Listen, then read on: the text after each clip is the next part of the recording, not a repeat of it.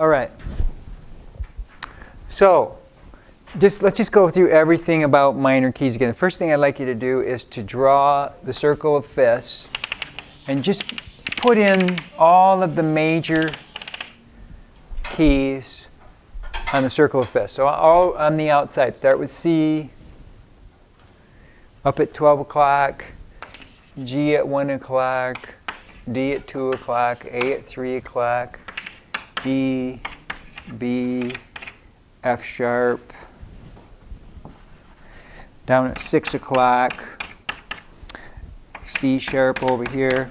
So we get the sharp side done. Then we come around and do the flat side. F at 11 o'clock, B flat at 10 o'clock, E flat at 9 o'clock, A flat at 8 o'clock, and then D flat is right under C sharp. These are, again, the enharmonic keys. G flat right next to F sharp, and C flat right next to B. All right, so once we get all of the major keys in, then we're going to put in the relative minor. So what do we know about the relative minor scale? What step of the major does the relative minor start on? But what step? It starts on the 6th step. So we can either think, how can we think about it then?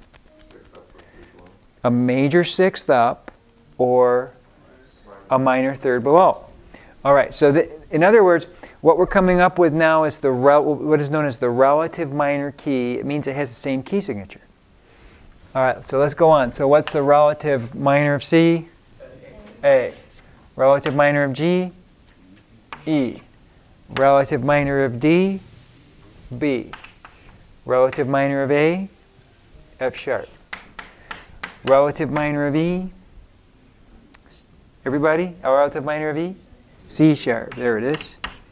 Relative minor of B, G sharp. So what's the key signature of G sharp?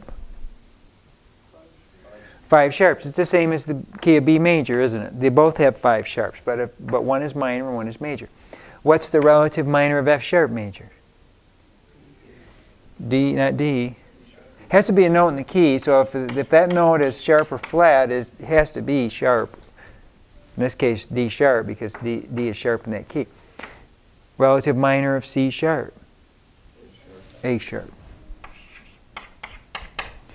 Relative minor of F major. D minor. Relative minor of B flat major. G minor, good. And what's the key signature of G minor?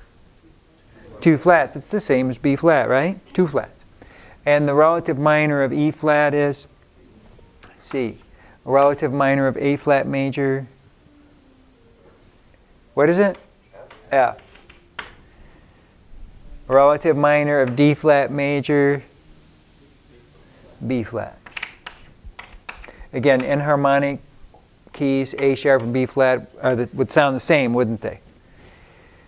They'd look different, but they would sound the same. All right, relative minor of G flat major is E flat. And the relative minor of C flat major is A flat minor. Good. So again, these are the relative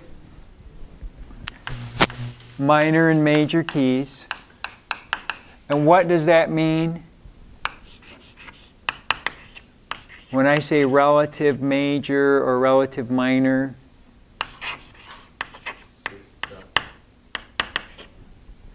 well, it's the 6th. The minor scale starts on the 6th step of the major, right? But what does it mean, Abby? What it actually means when I ask for the relative minor key of a major, I'm asking for the scale with the same key signature.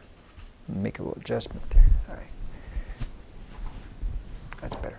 So I'm asking for the minor scale with the same key signature. So what relative minor, relative major means is that it's a major minor key with the same key signature. That's the definition of that. That's important to know, because we're going to talk about a different relationship in just a minute.